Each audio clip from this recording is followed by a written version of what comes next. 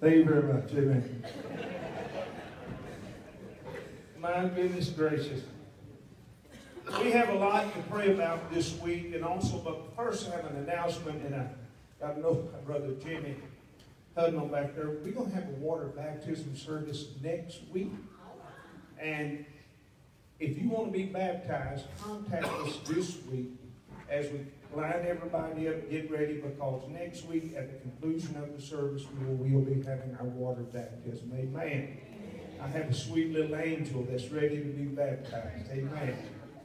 I talked with Mary Wallace just a little bit ago. Brother Woody's doing so good, they may send him home in a little while. For you that may not know, our sheriff had a 6-way bypass. And then not only did he have a 6-way bypass, they had to clean the 6 minor arteries that was there with them. They were completely stopped as well. The doctor says it's a miracle. Well, we serve a miracle worker. Amen. And doing so good, his levels were great. They were waiting on one more test and may send him home in a little while. So continue praying for Woody, that God will give him a speedy recovery. Brother Ronnie Gross, keep praying for Ronnie. Give us our miracle, amen. A friend of mine, J.D. Reynolds, a young guy, not even 40, had a major heart attack as well. But he's home. They called in time. They said, they call it the Widowmaker. It's the one I had. Preacher, what do you think about that? And I said, well, I'm glad they called it. And this little wife standing there, she said, me too, because I didn't want to be a widow. Went in and prayed with them, and just remember J.D., Terry Collier, Brother Mike Fielding, who is back home with us. Brother Mike was and also Rodney Parrish, that got hit by the tree, recovering. The doctor said he'd never be able to walk again on uneven ground. He's walking on uneven ground and doing things the doctors just marvel at his recovery and what's being accomplished already. Keep praying for Rodney. If you have a need this morning, just lift your hands to the Lord. Brother David Curtis, lead us to the Lord, if you would. Lord, we come to you this morning so thankful for another opportunity just to come into your house and worship you, Lord, and praise you. Father, for each and every one of these needs that have been mentioned here today, Father, I pray that you would reach down and touch and meet everyone, God, for the healing, Lord, for our sheriff, God, for all the others. Lord, I pray for just continued strength and healing, Lord, in these situations, God, for those that may be in need of comfort, God, and peace, for financial blessing, God, and most important, God, for salvation. For anyone in this house, God, who is unsaved this morning, I pray that you will leave this place before they make their appointments. God, I pray you're touching and on our pastor and preach and bring forth your word and open our hearts and minds to receive it. Forgive us all when we fail you and we fall short. We ask these things in Christ's name. Amen. Ushers, if you come to receive a tithe and offering this morning, you go forth in Jesus' name. Amen. How many loves the Lord here this morning? You young guys get to feel a little better. We got 2 basketball players, I understand, been using that gym quite a bit the other day on Brother Jerry. They get ready to take on all you youngsters soon. Amen. Gentlemen, go forth in Jesus' name.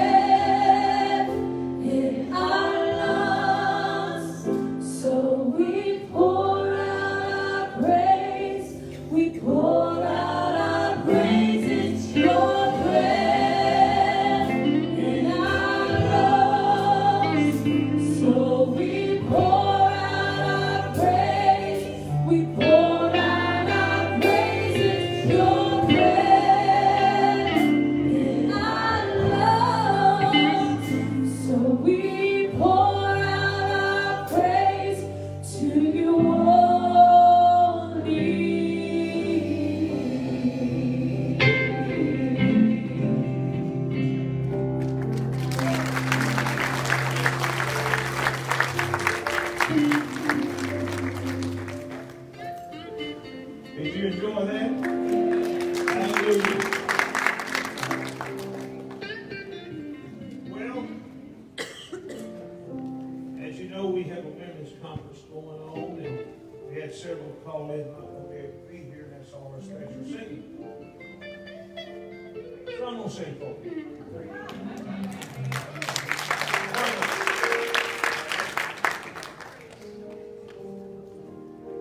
Y'all better play a bunch.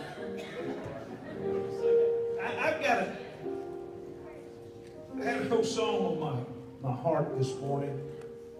So if I got to sing, I got to sing what I like to sing. So y'all just hold on, and it might get ugly.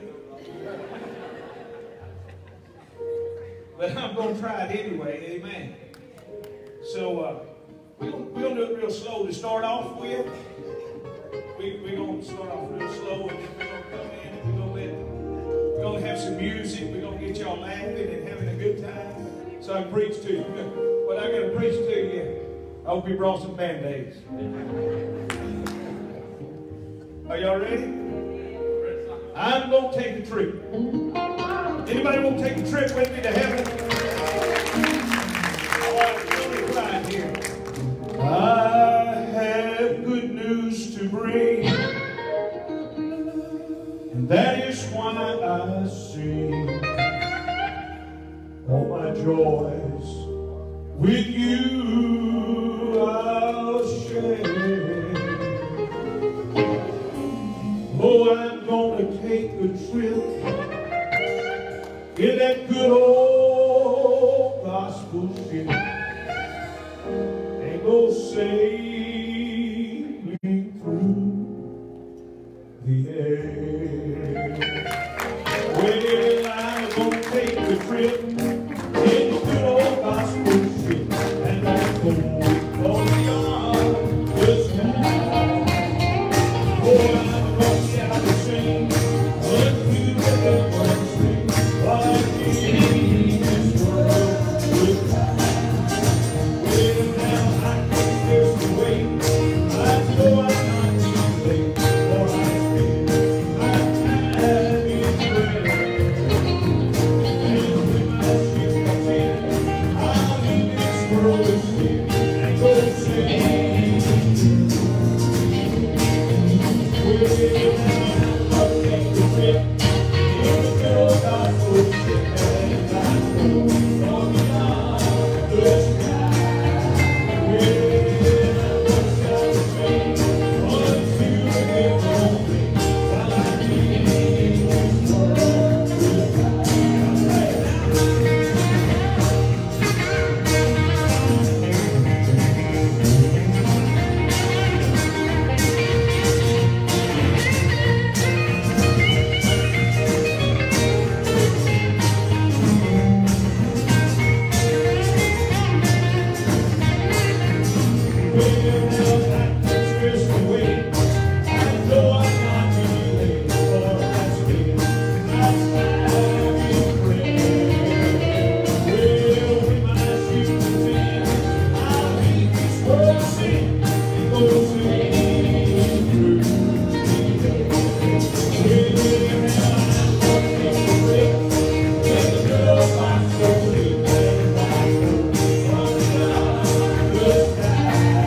sing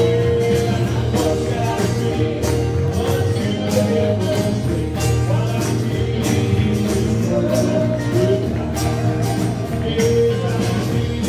this world goodbye.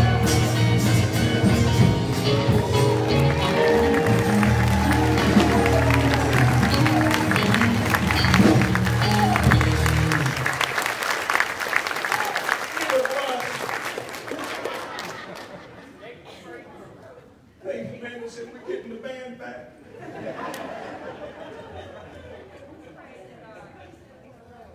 Or rope. I'll get a rope. That's what she said again. I told you I have a kind voice, the kind nobody wants. But anyway, I love those old songs. Amen? Thanks, guys. Thanks, Lord.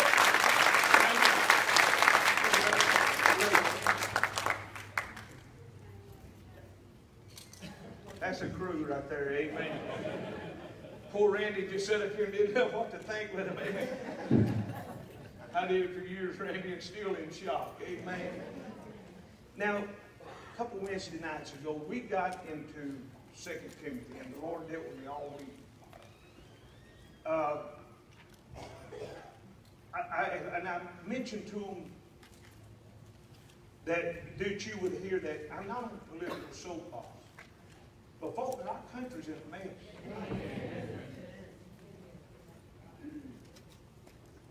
And it's not going to be the donkey or the elephant, but it's going to be the lamb that can straighten it out. Amen? Anybody agree with me there? We've got to get Jesus Christ back in our nation like we've never had him before.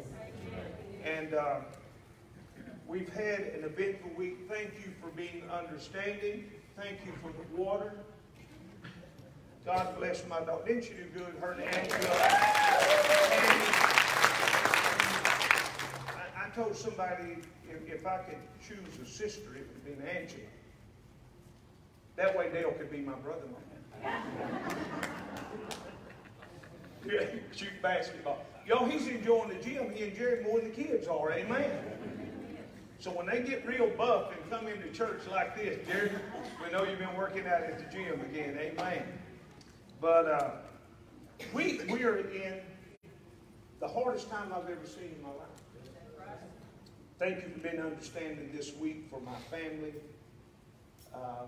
Having to bury a little 15-year-old cousin.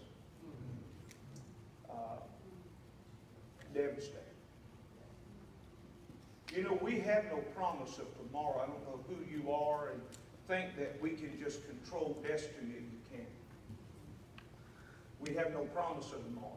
The Bible said we should not say we're going to do thus, thus, and thus, but if God wills, we will do this.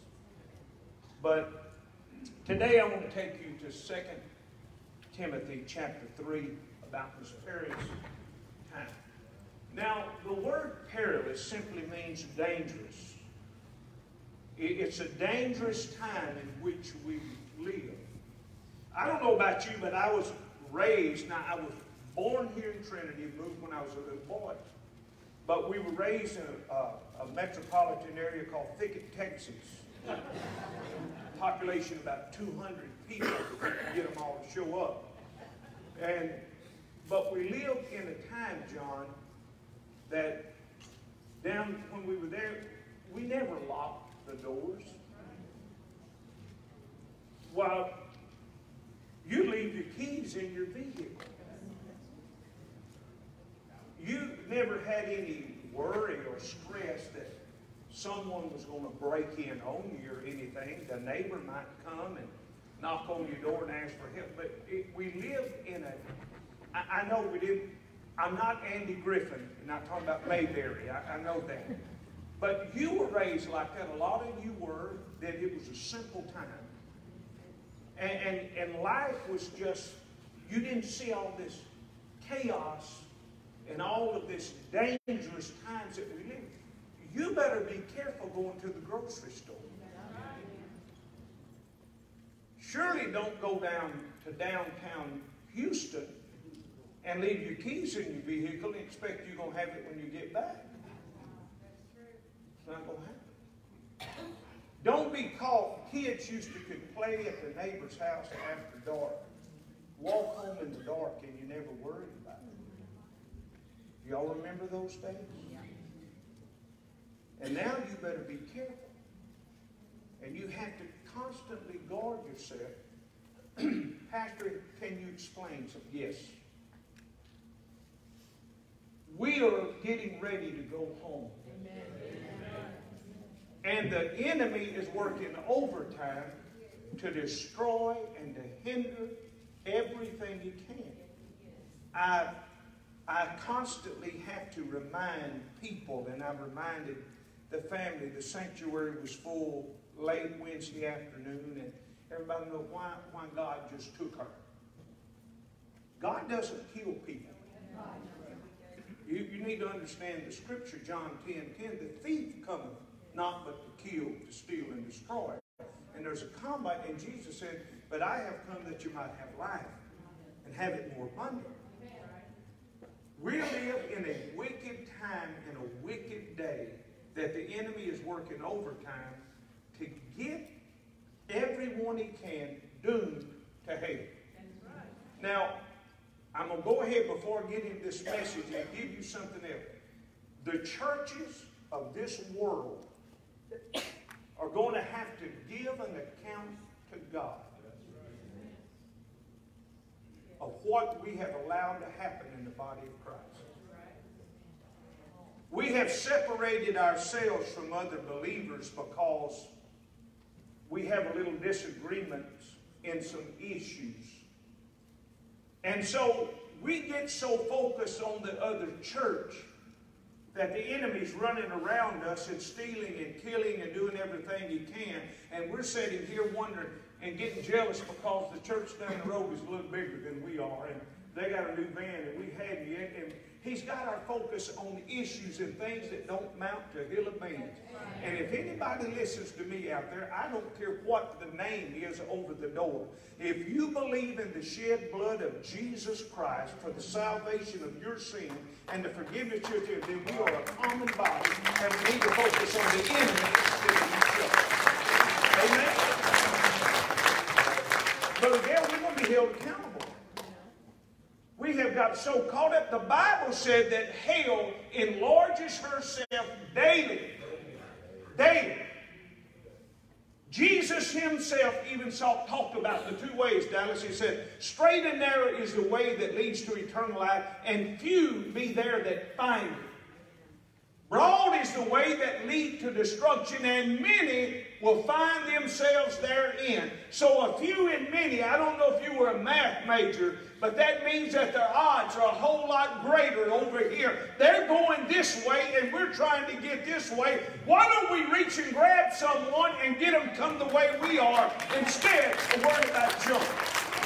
Amen? Look at your neighbor and say, I love you enough to go to heaven with him.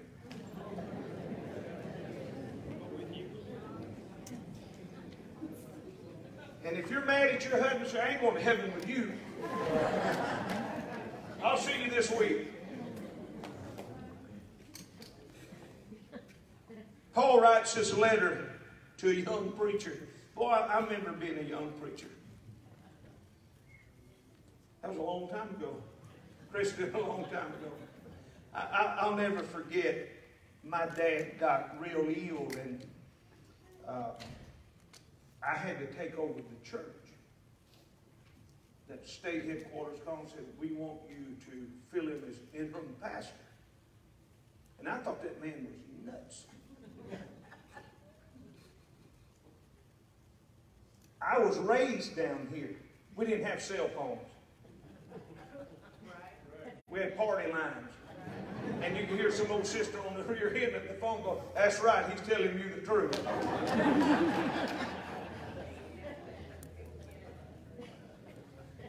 I said, I was raised here. These people know me. They know what I did. He said, you're going to have to just man up. Your dad's sick, now you take that church. I said, yes, sir. And I never forget walking up just on the stage and leading music. That was one thing. But now I got to break this word open and look at my Sunday school teacher, the adult Sunday school teacher. And they knew that Bible inside and out. And I'd get a little nervous. If you can believe that, I did get nervous at one time. And I'd go to preaching, and I just wouldn't quite get that verse just right. And I had an old sister that said on her name was Granny Davis. She'd go, and I knew I missed that one. Amen. And after church, she would come and say, I've never heard it quoted like that before. Amen. And I remember getting nervous. But I remember when the Holy Ghost got on me. Made all the difference in the world. I didn't care who was sitting out there. And we had church. The little church began to grow. We were just rolling. And I'm going to tell this. And one Sunday night, we took in 43 people. Back then, we had membership. Well, the church split and had a group that got filled with the Spirit, and they didn't like it, so they come down there and they wanted to know if they could come and have church mass. I said, absolutely. Took them all in, baptized all 43 one night. I could write a book. One sister got happy. She was a little bigger than most. She got excited, went to shouting in that baptistry rig, and it washed me out of the baptistry, over the steps, and down in the deep. I come crawling back up the steps. The church has lost it. They're rolling, they're beating her. And I crawl back in, Brother Gale, and just go head first in. And finally got all 43 baptized. And finally, one of them come up and patted me on the back and said, I think you're going to make it. I looked like I had just come out of war. My shirt was untucked. I was just all to pieces. But yeah, that church. I want to tell you something. We got too much division in the body of Christ. As long as this word is preached correct, then you better understand. Jesus said one time to a bunch, if they're not against us, then they got to be for us. We need to quit being jealous and quit being caught up in junk and get our mind and our focus of going to heaven. Does anybody hear me in this house? Amen. Well, now this young preacher has gotten old, dirty, and I've got to preach the word because I'm accountable for everything I speak to you. And I'm not going to get to heaven and you look back and point at me and say, he lied to me. Because that's why I put it on the screen so you can see for yourself. This is the Word of God. Paul writes this young preacher and says, but know this. There's some things you need to know. Right? You need to know about your salvation. You need to know that your name is written down in the Lamb's Book of Life. You need to know beyond a shadow of a doubt, if you don't make it tomorrow morning, that you're going to wake up in the arms of Jesus. These are some things you need to know. Amen? And make sure. In the last days, perilous times will come, or dangerous times. For men will be lovers of themselves. Y'all got 6 hours? What about me? You know my favorite person with 2 thumbs pointing at him? We are caught up about us. And we're so introverted about us and all of us that there's people dying all around us, but yet we're not concerned. Because we love ourselves more than anybody else. My grandson, and I told you this before, I love it. The grandkids can get in some of this drama. Y'all have any drama at y'all's house? If y'all don't come over to my house, my grandkids, y'all get them. And boy, they'll just be in there. And finally, they involve Logan. And Logan just stopped. Everybody says, and how does this affect me? He said, didn't think so. Went on his way. What we need to do is quit getting caught up in so much junk, and we really need to be concerned about others and begin to look out. How many of you got lost loved ones? What are you doing about it? What are you doing about it? I don't know all your lost loved ones. Don't point at the preacher. I'm not the only one that's supposed to go out and witness and try to lead someone to Christ. You're sheep. Are you not? Then beget sheep. Amen? Look at your neighbor and say, I got to invite somebody. Amen. Lovers of money. Oh, that doesn't take place in our world. You'll sell your soul for $1. Boasters. Proud. Blasphemers. Y'all got to hold on with me. When I saw the word blasphemer, look how they doing God. Brother Darrell, look what they've done to our Savior. And we read about the crucifixion and we get so hard about it. And we can't believe people do that. But now we'll take him out of our government. We'll take him out of our school. We'll take him out of our family. We'll do all that. And God doesn't mean anything to this world. But I've got news for everybody in the world that every knee is going to bow and every tongue is going to confess that Jesus Christ is Lord.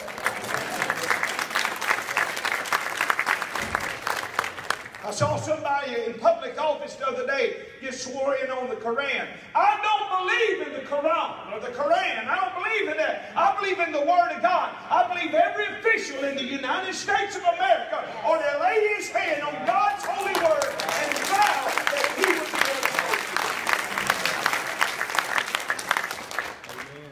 be disobedient to parents.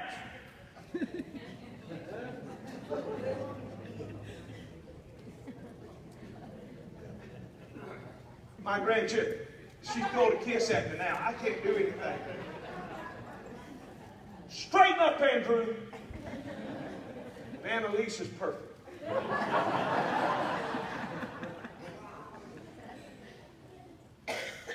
I don't understand this. But I'll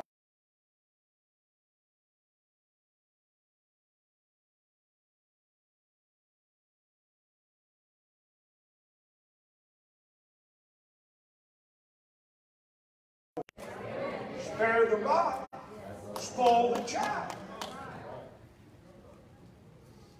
I don't need somebody knocking on my door. What right do you have to bust their little hind end? I gave life to them. I feed them. I clothe them. I'm supposed to instruct them and lead them to heaven. I believe in the right hand of fellowship. Hallelujah. Come on in. And let me lie to us. I got kids that smart off to their parents. I don't understand that, Barbara. I got threatened at 56 years old that my mama was going to hit me in the mouth for talking back. I'm a grandfather. I went down to her house and said something. She said, "Don't you sass me, boy. I'll pop you in the mouth."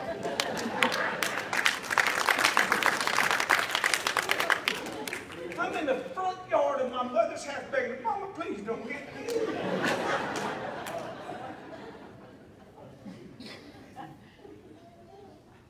Disobedient parent. Let me tell every young person something in here. The greatest fan you have on your side and the greatest person in your life will be your parents. Because when all your friends turn their back and leave you hung out to dry, it's your parents that's going to come get you out of trouble, and they're going to help you get it through life and get it straight. You don't understand it right now, maybe, but let me tell you, the greatest person in your life is going to be your parent. Amen. See, you might not understand that, number 30. You might not understand that at all. You think your mom and dad's not cool, and your mom and dad don't have a clue in life. Son, they've been there, done that, bought the shirt, and trying to save you some misery that they may have went through one time in their life. So you got to understand, every old wrinkle on the face of somebody that's in your family, those are war lines. They have fought the devil. They have went ahead and got the victory. They've done everything. Don't you mistake that for weakness, but let me tell you, they loved you. So you owe them respect. Why? Because they have done everything in your life for you. I'm thankful for my dad, my mother, my grandparents, everybody that affected my life, and I respect them, and they deserve my respect back.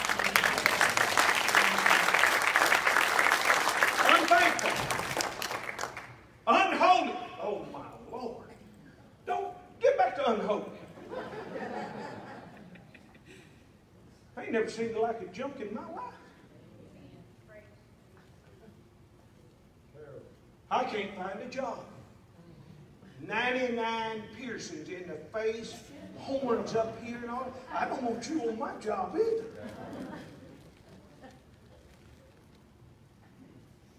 Anything anti-God, therefore. Unholy. We live in a society that's unholy. Amen? Go on. I got some more to catch up here in just a minute. Unloving? Don't tell me you understand it. Paul said there'll come a time they're going to be unloving. Don't you have a baby and throw in the dumpster and walk off like you nothing. I don't understand that. That's not natural. I have told you over the years, I guarantee you, you want to find out what's natural and what true nature alignment is? Why don't you go try to pull an old setting hen and get the eggs out from under it? She's going to start here and work her way up into every bit of you can. Why don't you go to a little nest of coons and crawl up there and reach in and get that little baby out there? I guarantee you, you're going to come down like this because they'll fight you to their death. We need to get back to where life has a meaning in the human being, that we will fight to the death before we bring our unforgiving. Well, that takes place in the church. Scripture said, forgive and it shall be forgiven you. But if you hold all this inside of you, how can God forgive you? And you want God to be merciful and forgive you, but yet you won't be merciful to somebody else. Has anybody in here ever been wrong? You can raise your hand.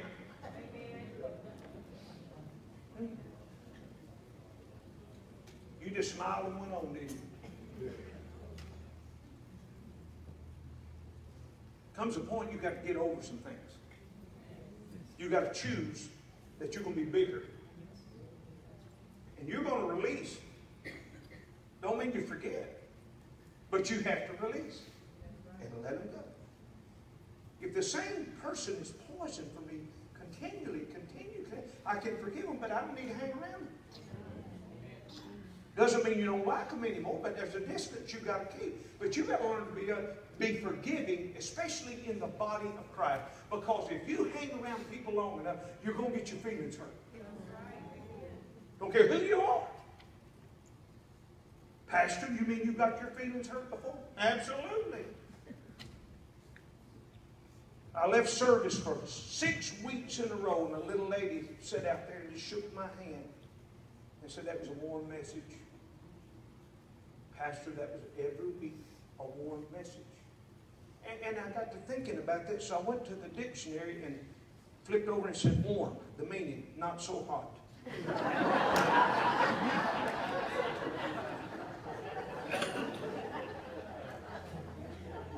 Got rid of her. Now, you're going to get your feelings hurt. Well, how did Jesus respond when they spat in his face for him, plucked his beard? Yeah, not a word. And then even when they hung him on Golgotha's hill on the cross, Jay, listen to the words he echoed to his Father. Father, forgive them, for they know not what they do. Now, we are to pattern our life after the Christ. Amen. And if we pattern our life after the Christ, we've got to learn to forgive. Then there's slanderers and without self-control, brutal, despisers of good. We see that every day in the news. Traitors, headstrong, haughty, lovers of pleasure rather than lovers of God. That is very prevalent in the world in which we live. That people are more concerned about feeling good and pleasure than they are coming and getting their souls ready to meet the Christ. And here's the one that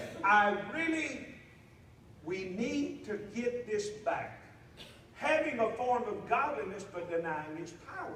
And from such people you turn away. Now, you've got to understand, in the book of Corinthians it says this, and he called us out of darkness into his marvelous light.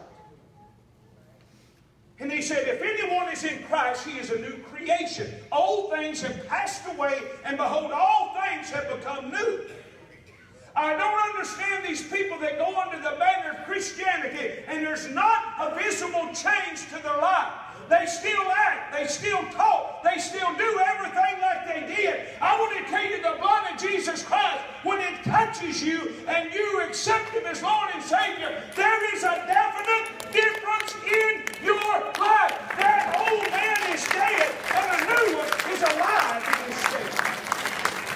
Somebody hear me. There's power in the blood Jesus Christ.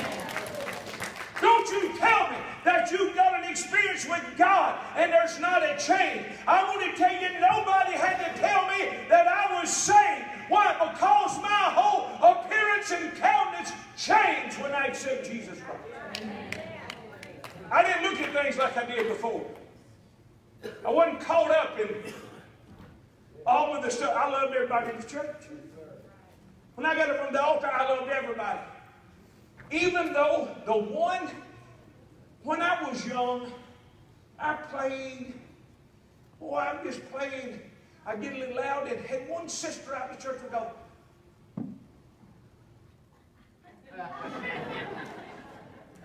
I went, and she go. I'd go, and I'd crank it up.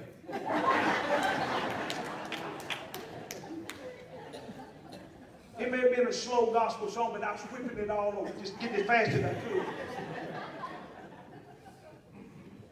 After I got saved, she'd go, turn it down. Then somebody come up and say, couldn't hear you. I said, I didn't get angry. I want to tell you, there's power in the blood of Jesus Christ. I don't care where sin has grabbed you and you sunk to. I don't care of all the things that's going on in your life and what is wrong and all of that. You haven't got so low that the blood of Jesus Christ can't reach down and the hand of my Savior and lift you out, and all of those old holes of the world will have to release and let go. Why? Because there's power in Jesus Christ and to make you brand new again. Somebody praise Him in this house. Amen. Anybody you ask is a Christian. My name's in so-and-so church. Good for you. I'm not really caught up in what church my name is at. I'm just concerned if it's written down in the Lamb's Book of Life. That's where it better be at, all right. Somebody asked me, said, why don't we have membership? Don't want it. I'd rather have family than membership. And if you come twice, you're part of my family, and I love it. We're the family of God, amen. I don't want to go and you come up here and lie and stand before everybody and go, I'll agree to every rule you got. You're not going to do that. I'd rather have family. Family, why? Because we forgive family when they mess up and fall. We don't cast them out. There's a lot of people that want to cast too many people out. You better quit casting out and start dragging in, amen. Because I love you and you're part of my family. And if you come twice, you're part of the family of River Life Church, and I expect Christmas gift. Hallelujah.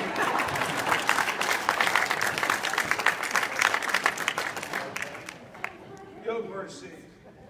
Oh, and by the way, it says, turn away from such people. Like, don't you let anybody convince me. I guarantee you, when you got saved, got filled with the Holy Ghost, Brother Gail Melton, there was a definite change in your life. I guarantee you, old Jack Wade, when he had black hair back then, and you got saved and got filled with the Holy Ghost, I guarantee there was a change in your life. Amen. There's power in Jesus. Amen. Go ahead. For this sort are those who creep into households and make captives of gullible women. Notice it said women, not men. I didn't say that. It's in the book. I think the reason they put that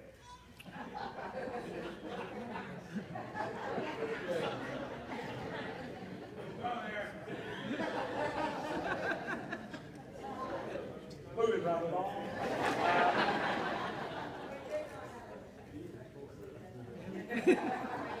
I have seen families. I'm going to say it anyway. Your mother just get ready. You remember when everybody watched soap operas? You know, they had As the World Turned, and husband called it As the Beans Burned.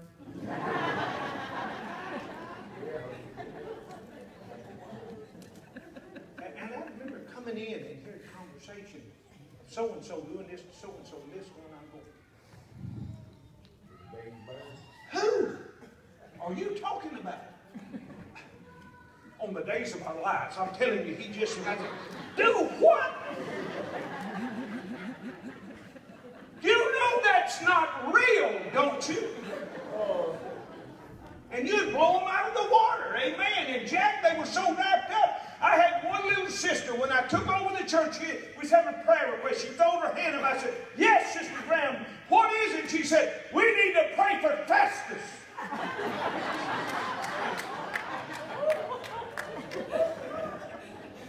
I said, ma'am? She said, yeah, on Gunsmoke. He got captured.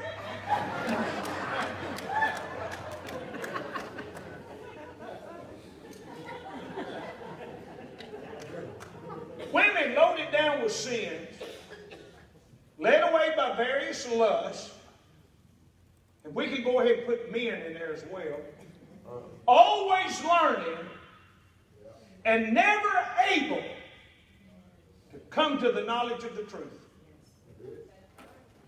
Here's the truth. Amen.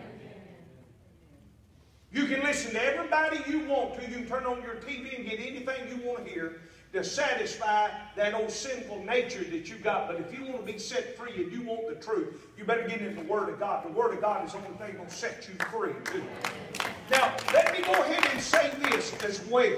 Because everybody has opinion and they try to dissect Scripture. But I have one rule that I live by. I don't want unspiritual people trying to give me spiritual advice. I don't go for that. I got to know somebody who's been faithful, that's seasoned in the Word of God. I need to know somebody has lived the life. They have been through the storm. They've been through the battle and come up and put the arm around me and said, let me tell you something, son. I've been there, and I'm going to tell you what, God's faithful. What you need to do is hold on, because the Word of God says, yeah, I'll take that instruction, David Curtis, I'll take it to my grave. Why? Because there's spiritual people that's fought the battle. They have been there, and they have some instruction for the younger people. I'm here to tell you, some of you young people need to look at somebody in the church that's been through everything under the storm you can understand, and can't even imagine some of them, but they're sitting here in the house of God with victory, and they still got hands raised. I think I just as hope to them before anybody else. They're never able to come to the truth because they do not want to surrender to the Word of God. By the way, this is what you're going to be judged by. So you better get it straight down here. Amen? Y'all not mad at me yet? Hold on. Go on to the next one. Now, as Jannes and Jambres resisted Moses, now who are these characters? They're magicians. Moses had to go to Pharaoh and said, the Lord said, let my people go. No, that ain't going to happen. I've got them enslaved in my country. They're doing labor. Ain't going to happen. So Veronica, he said, brought his magicians in. They threw down their staffs and they become snakes.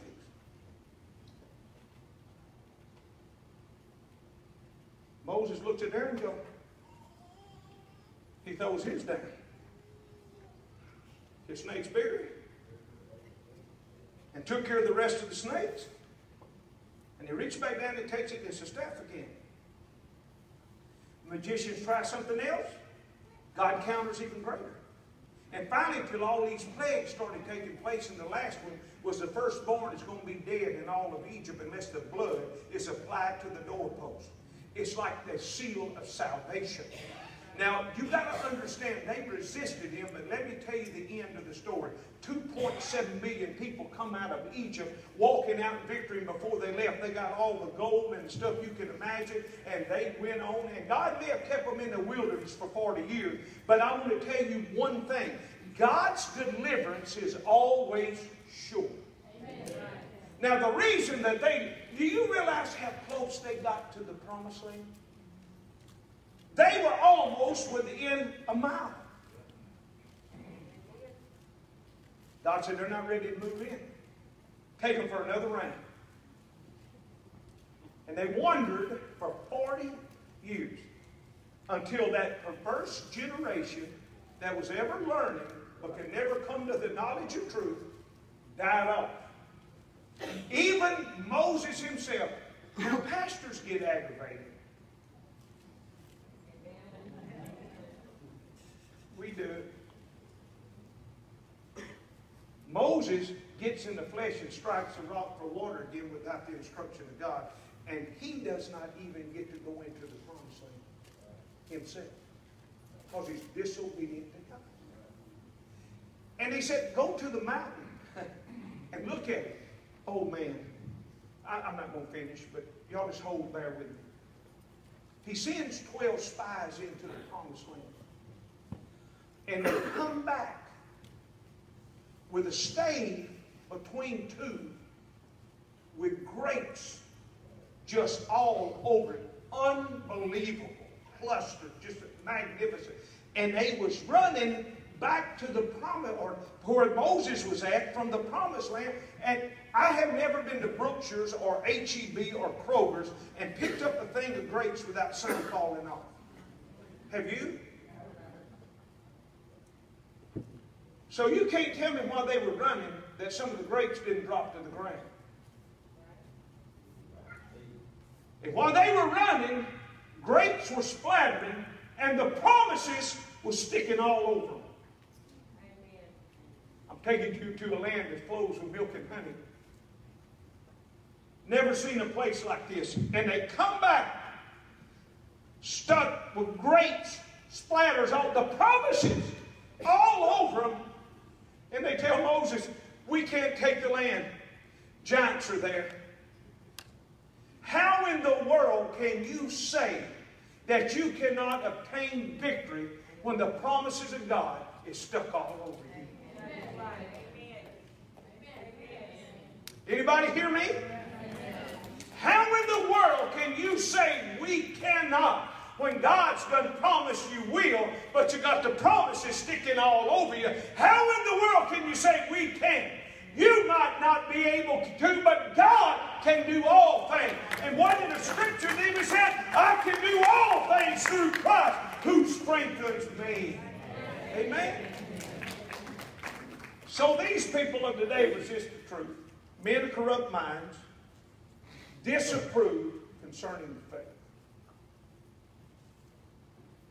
They won't progress no farther. Let me tell you what, I don't care how much unrest is in the world today. I don't care how bad it looks. They're not going to progress any farther than God says they will. Amen. He said, I can make a kingdom to rise and a king overnight and take him down in the span of a day. When God says enough is enough, it's enough. Anybody hear me? Amen. Let that encourage your faith. For their folly will be manifest to all. Or we could say that this week, as theirs also was. Verse 10. But you have carefully followed my doctrine. He's talking to Timothy. The manner of life, purpose, faith, long-suffering, love, and perseverance. And I'm going to end with this one. Can we go back? Yes. Let me end with this one, Sister Forensic. It's this. Said they're not going to progress any farther. Do you know why maybe we have so much unrest in homes? Because you act one way here and something different in your home, away from everybody else. If you want your children to follow you in the ways of Christ, show them the example when you're home and at church and in life in general. Amen? Amen. Amen.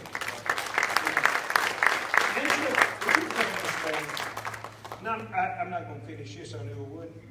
But, folks, I'm not shaken at what's going on in the world. I'm not in spiritual unrest. Mike, I'm not. Because I know what's got to happen. Brother Nick, I know it can only go so far. We're finally getting a little taste of what the rest of the world has been going through.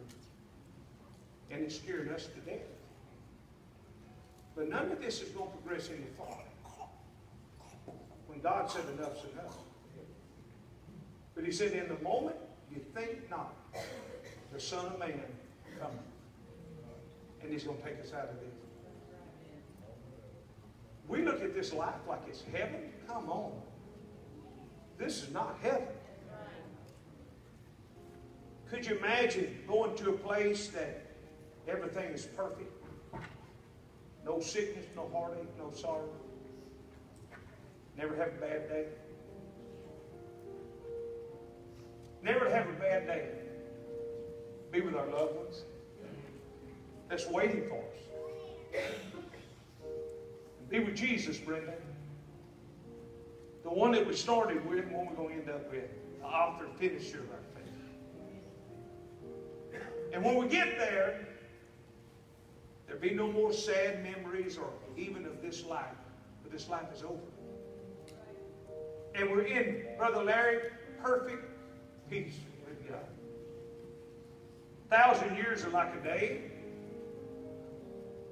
Could you imagine being in a place of perfection? The desires of your heart is there? Wow. That's where I'm headed. But to see my loved one, I have missed my father. Every Father's Day, I'd love to be able to hug him one more time. Just one more time. When I was 15, I thought he was the dumbest man in the world. When I got a family of my own, I realized I was the smartest person I've ever knew. It was my father. But you know he loved me unconditionally. Did he correct you? Oh, hallelujah, did he? But my dad loved me and I loved my dad, but he preached me the truth. 57 years old. And he went to be with the Lord. As we stood there, I had to read out of his favorite little Bible. Talk about when he finished his course. His race is over. But he did it like a champion. Sometimes I'd like to just say, Dad, what would you do in this situation? He'd tell me the same words he told me on his deathbed. The last thing he spoke, Brenda. Love people and preach the word. Last thing he told me. But I'll get to see him, Dale. Never to say goodbye. My little cousin, like my brother that was killed in 75 on the old river bridge. I'll see Richard. I'll see Mandy. I'll get to see my child that I never got to see my first one. You got a brother or a sister in heaven. Y'all do? Can't wait to meet him. Baby Layla. That's heaven. But the first thing I got to do is fall at the feet of someone that loved me when I was unlovable. When I was a discard and should have been cast away, that reached his hands of mercy to me. Said, come and be my child. David, it's worth it all. To see your mother, know you'll see her again. Because of that little lady behind you over there, witnessing and leading her to Jesus Christ. Heaven is going to be worth it all. The desires of our heart, can you imagine? Now, I don't know if we'll have the same mindset. Maybe we will, maybe we won't. But Dallas, I'm going to beat you every game of golf. I played from here on out. I'm going to get ahead. You big moose, I'm going to get you. David Curtis, I'm going to outkill you on every buck. Mine's going to score more. I have had to take all this torment, Rick, down here. But when I get there, the desires of my heart, I'm going to ask him when I get there, can I beat Dallas and David Curtis in everything from now on? I think the first 1,000 years I'll be wrapped around his feet. Then I'll hear somebody, Brother Mike, give me a hug, and it'll be Mama Jewel. Heaven, Janie's going to be worth it all. In the Corinthians, it says this in chapter 4. This light affliction that we face now is but for a moment. The things that we're going through now is temporary, but the place we're heading is eternal. So I can't help what the rest of the world decides to do. Doc, I'm going to follow Jesus all the way to heaven. Today I ask you to bow your heads with me. And I want to pray.